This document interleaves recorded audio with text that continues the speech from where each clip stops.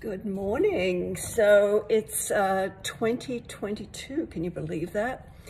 So today I've got these are the 10 best things that I've come across this week. So highly recommend everyone check this out.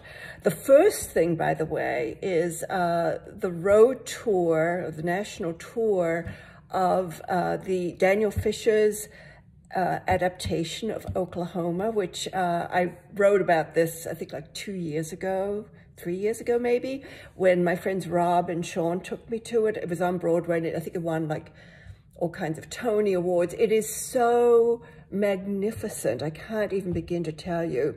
So it's on, it's starting this week in Pittsburgh, and it's traveling all around the country, ending in Tempe later this year. So I highly, highly recommend that everyone checks this out. It's probably the very best Broadway, show musical that I've ever seen. And the adaptation, what's so fascinating about it is that some of it has been contemporized by the casting choices. And then the other thing is that in a very nuanced way, they sort of focused on these mental health issues that, we're all running into constantly with people on the street and so forth.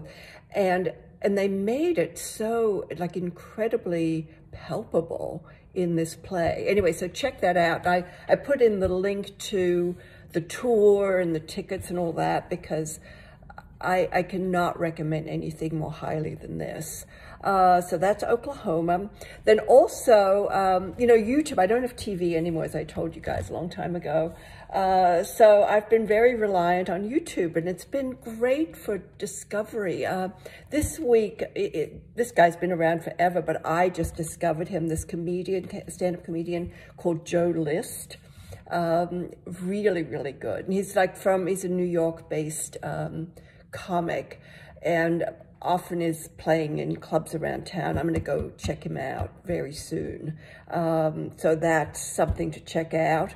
In April, I am also, unless, who knows what's going to happen with anything, but my plan is to head to Arizona. Brad has got 2 major museum shows there. One's in at Scottsdale and one's in Tucson. So I want to see those. And the Maricopa County Fair. So those of you who watch this, and those of you who are generally on my state and county fair thingy, let me know if you want to join me, because I think that'll be really fun. It would only be for like maybe 4 days, early April. And then the fourth thing I wrote about 10 things, but the fourth thing that struck me as being super interesting was, I think that this guy, Moishe Mana, who he's in Miami now, just gobbling up all this real estate. And he has a thing, I'm familiar with him from Jersey City, where he has, it's called the Mana Contemporary. It's like a cultural center. So clearly he's very interested in art and so forth, but I don't think he's really that good at it.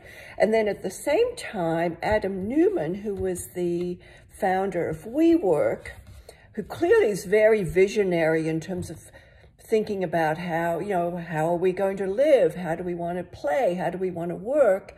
But seems to have very little in the way of business acumen. I mean, he's very good at spending other people's money and not making too much money except for himself. But those 2 guys, because they're both in Miami now, just buying up heaps of real estate, if they could partner, oh my God, that would be like, I think it would be killer. They would just, I don't know, it would be great. So anyway, no one's brought this up, but if they think about it, that's kind of what I think is a cool idea. And then I want to end this by talking about Omicron, which everyone seems to have now. I have not gotten it yet, but I fully, I wake up every morning and think, am I still good? Yes, I'm still good. But anyway, I just want to share that Brad's family in Wisconsin, very large extended family. His dad's 94. His nephews have all got like little babies now. So the whole family's there, but they're just rabidly anti-vax. I think 3 people in the family have been vaccinated anyway.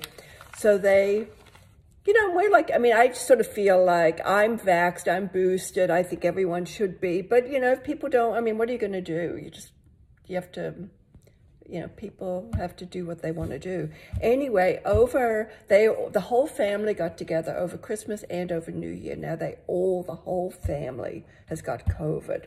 But they're seemingly doing fine. Brad's been talking to them. I have not. But Brad spoke to his dad yesterday, and his dad, like, was on the, normally, like, talks, did not want to talk. And then also said he'd been, like, kind of had that kind of brain fog, like he couldn't remember if he had taken his pills and so forth.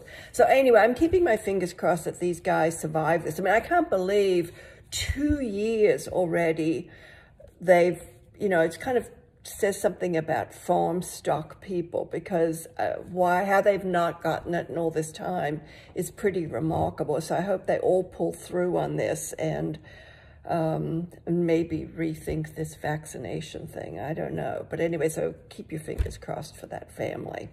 And that's it for today. So let me know what you think. Have a great week, and I will check in with you guys next week. Ciao.